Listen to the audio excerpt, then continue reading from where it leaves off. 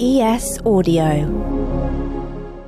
From the Evening Standard in London, I'm Rochelle Travers, and this is The Leader. Warning, this episode contains strong language as well as major spoilers for America Decides, Episode 8 of the final season of Succession. It was finally time for America to decide on this week's episode of Succession. But did it really? It was an election night that saw Shiv exposed, morals and ethics go out the window, political allegiances decided, and chaos unfolding that threatens to engulf the whole country. All with just 2 episodes left of the series.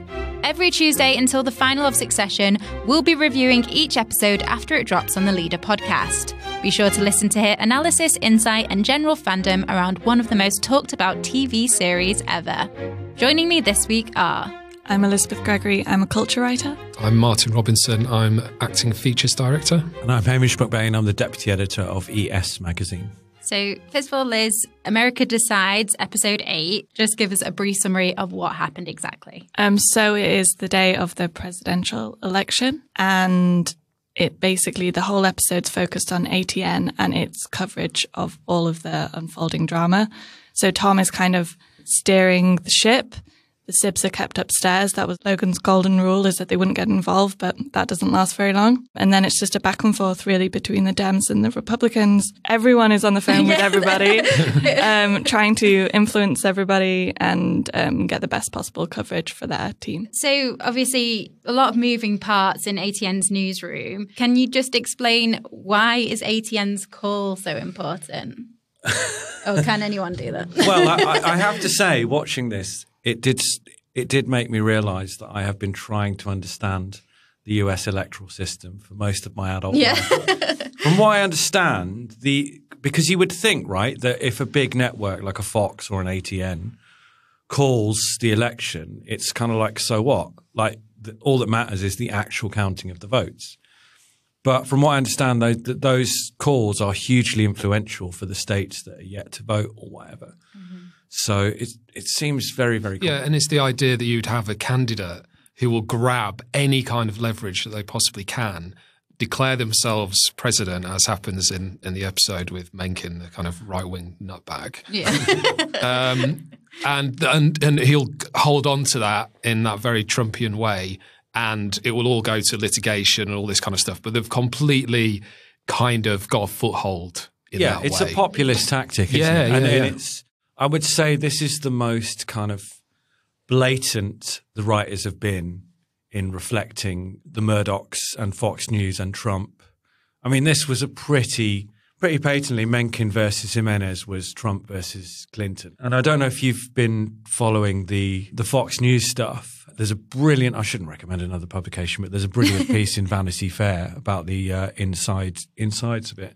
And it's exactly what's happening here. It's like Murdoch thought Trump was a complete buffoon, hated him, despised him. And yet once he got a sniff that Trump was good for the ratings, and if he was nice to Trump, Trump would back his interests, he backed Trump. And that's precisely Roman's line of thinking here. He's just, I really, really don't care who wins. You know, we just want the best person for us. And if he's going to skewer the Gojo deal, then he's the best person for us. And that's where it ends. Yeah, and he says at the end, doesn't he? Oh, he's just great TV. Yeah. Like nothing happens. And Shiv was like, no, something happens. Oh. We just made some great TV. That's all. Yeah, yeah. Which is, and I suppose this is, I was wondering where the series was heading, to be honest with you, because I was kind of like, Logan died. Where are we? Like, who's going to actually win out of these 3 idiotic kids? And I was getting a little bit of a feeling of not really that bothered, to be honest. You know, where's this show going? Where's the drama? Where's the intrigue? Is that why you left us for all 2 these, weeks? This is why I left. I kind of just zoned out, basically, but now I'm back because my interest has peaked again.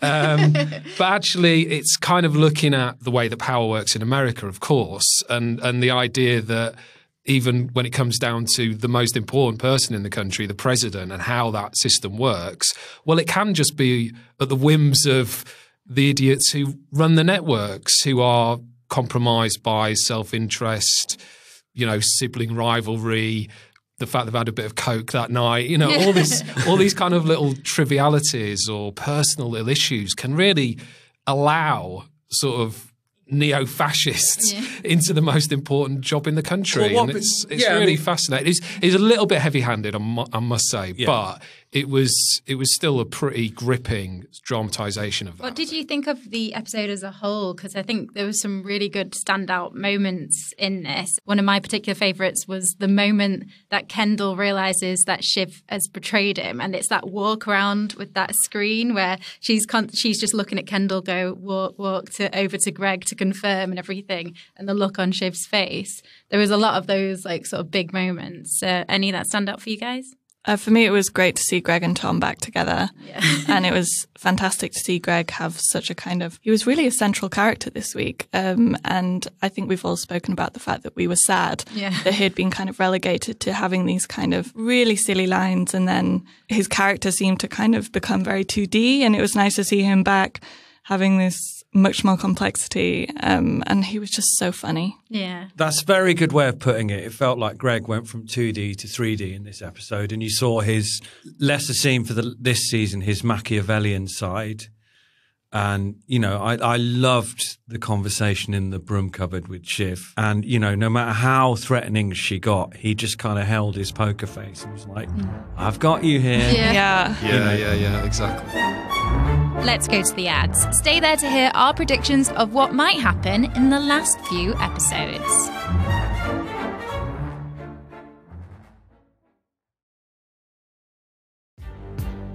Welcome back. Still with me are the Evening Standards, Elizabeth Gregory, Hamish MacBain and Martin Robinson. The thing that Tom and Greg have in common is that they're both snakes. But they're both snakes. If you throw them in the snake pit, there's going to be a lot of dead snakes, and it's not going to be them. I mean, they will literally do anything. And I love the fact that we see that Greg's befriended Matsson, and he's been on this awful night out, but he's stuck it out because he knows he has to. And he goes, I drank things that weren't meant to be drinks. They made an old man dance, and he didn't want to dance. What do you think of that team up? Because Hamish, you did call that might happen, a Greg and Matsson team up. Yeah. So well done. And celebrate. Yeah. But what does that look like? Why is Matsson taking Greg seriously now? My thing, I don't want to get onto predictions, but I think Matsson is going to go to prison. Mm-hmm. I don't think Matsson is going to. I think it's going to end very, very badly for Matsson. I mean, there's so many little references to what a lunatic he is. You know, there's the talk of the night out, and also when they cut to him in that hotel room, he's stirring a gin and tonic with his finger. You know, don't trust anyone that does that's not something that a sober, well-adjusted billionaire would do. Yeah, I thought Tom was just absolutely unreal in this episode. Yeah, I just thought he was just so good. Like, he really feels like the proper standout performer for me at the moment. But it was just so nicely put together because it was a combination of like really intense sort of one-liners and deeply political things, and then just like farcical sort of like, you know, comedy of manners kind of thing. It's just the way Tom was useless, absolutely useless in that job. He just couldn't cope with it. But also, he's just nastiness as well. It's just such a brilliant character, I think. And the pregnancy reveal, obviously. Sad. Yeah. I mean, what do you think of the reaction to it? Like, I think there's no better line that sums up Succession better than Tom finding out that finally Shiv's pregnant, which is what he's wanted for, you know, basically the entire season. And his response is that a tactic? Yeah. It's just so sad. What do you think? Because obviously one of the final scenes is Shiv sort of storming out the office, calling Matsson and trying to come up with their plan. What do you think their next move is? Yeah, she was sort of saying to him that they needed to release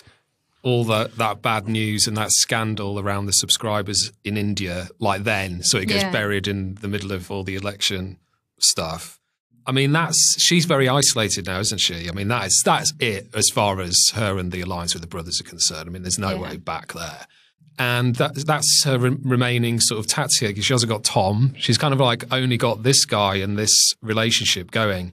I don't know how she's going to turn it around, and I don't know how it's going to play into the final sort of 2 episodes. And I suppose that brings to the idea of who's going to win. It kind of brings us back to that. Who is eventually going to, if we are seeing it as who's going to be the successor, who is going to be there?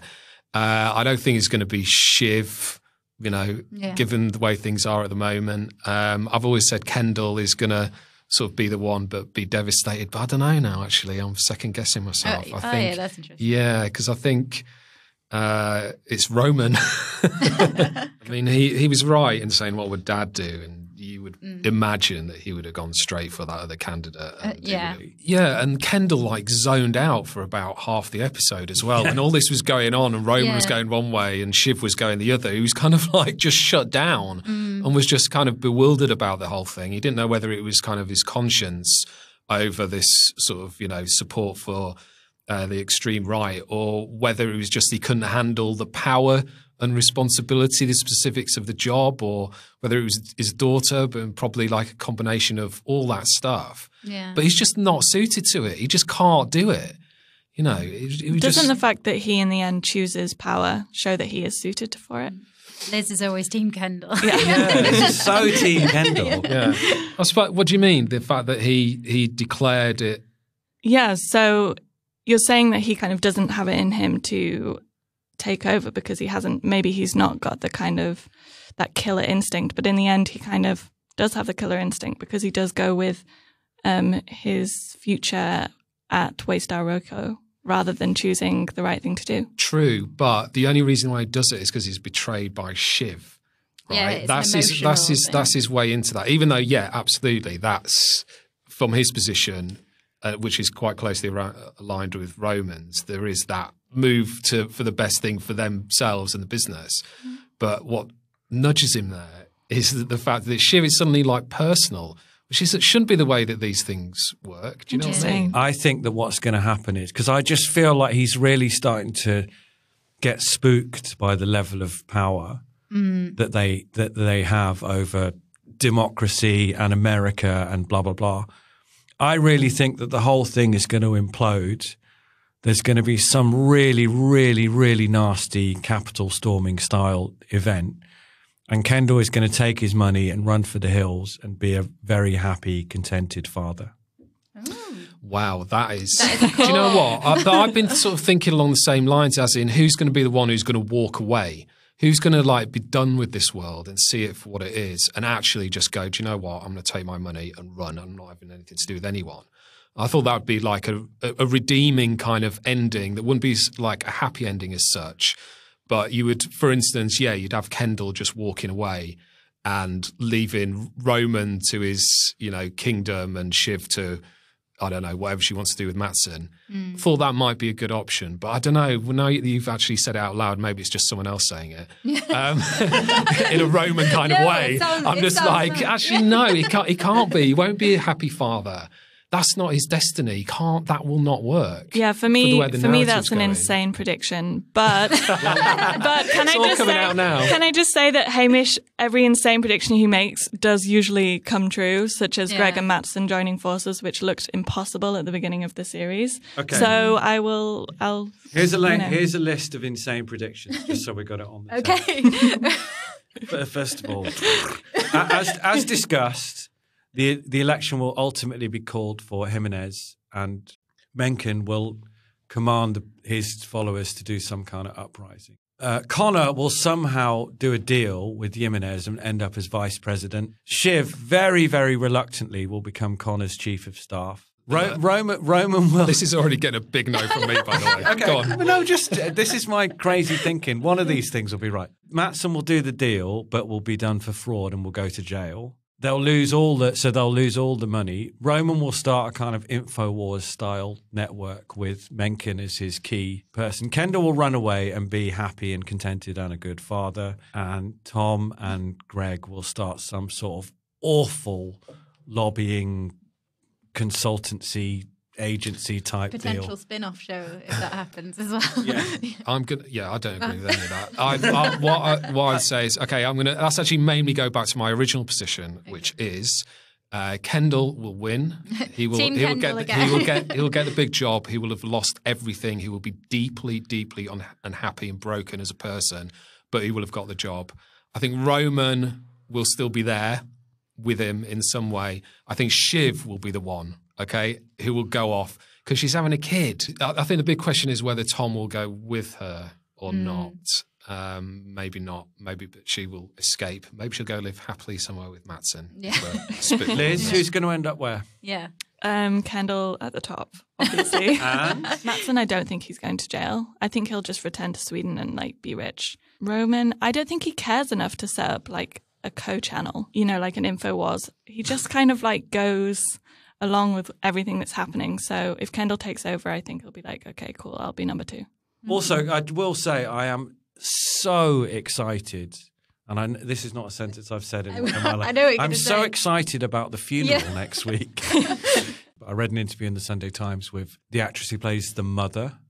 Oh, yeah. And she confirmed that she's Harriet back. Walker. Harriet Walker, yes. Harriet Walker, she confirmed that she's back for the last 2 episodes. Kerry will be That's back good. as well. Kerry will be back. Kerry, Marsha will be back. Yeah. Stewie. Yeah. All of them. And Can't everyone's going to look so chic. You just know that they're all going to be crowded round in the middle of the service and someone's phone's going to go off and something horrendous is going to happen. Yeah, there'll be deals going on Yeah. as it's being lowered in. There'll be bitchy comments from the back. It's all going to go off. Strategic Yeah. seating.